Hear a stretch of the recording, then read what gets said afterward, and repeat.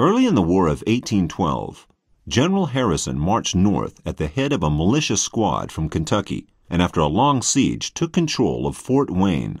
The British garrison put up a desperate resistance. Harrison's squad suffered heavy losses. The British soldiers possessed a much better military training than the American militia, but owing to their superiority in numbers and their perseverance, the American troops were able to force the British to leave the fort and retreat to the north. Britain's participation in operations in Europe left no possibility of sending reinforcements to its armed forces in British North America, which numbered 5,000 men at the time. The USA launched several forceful but badly planned offensives against Canada, which led to defeat. The reasons for their failure lay in the military superiority of the better-trained British regular army, as well as the patriotism of the French Canadians and the majority of immigrants from the former American colonies.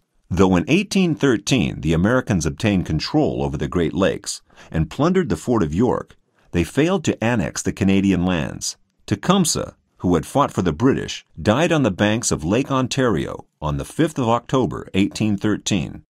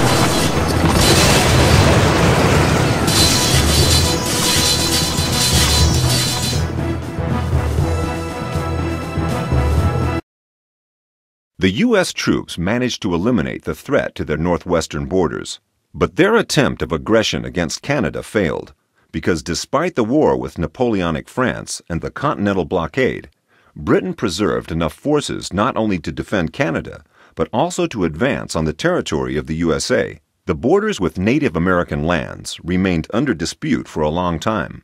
The tribes actively opposed the attempts of colonial intrusion into their territory. As a result of successful military operations, Britain acknowledged the sovereignty of the American colonies. In 1783, they were forced to sign the Paris Peace Treaty, according to which the United States obtained their independence.